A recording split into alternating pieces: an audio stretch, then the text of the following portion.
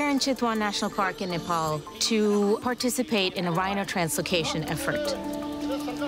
Conservation here has been very successful. There are more than 600 rhinos right now. The idea is to establish new populations of rhinos in places where they are no longer present. Logistically, organizing this is a tremendous effort. It requires a lot of people. It requires a number of elephants to help round up the rhinos. We have a total of about 35 elephants and about 250 people from all over.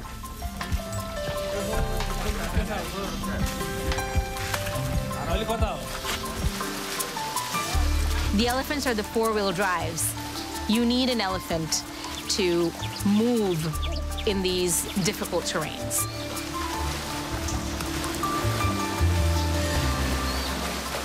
When a rhino is discovered, the elephants will move in a circular formation to keep the rhinos contained until they can be darted. Once it's darted, everything moves very quickly.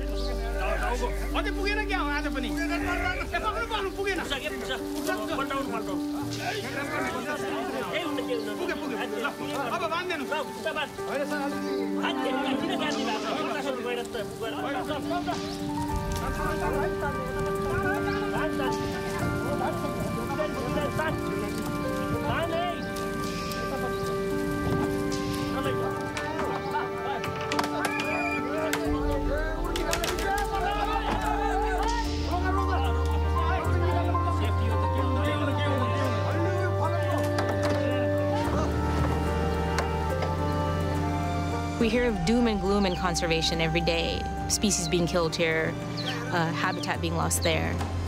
But we have to celebrate our successes.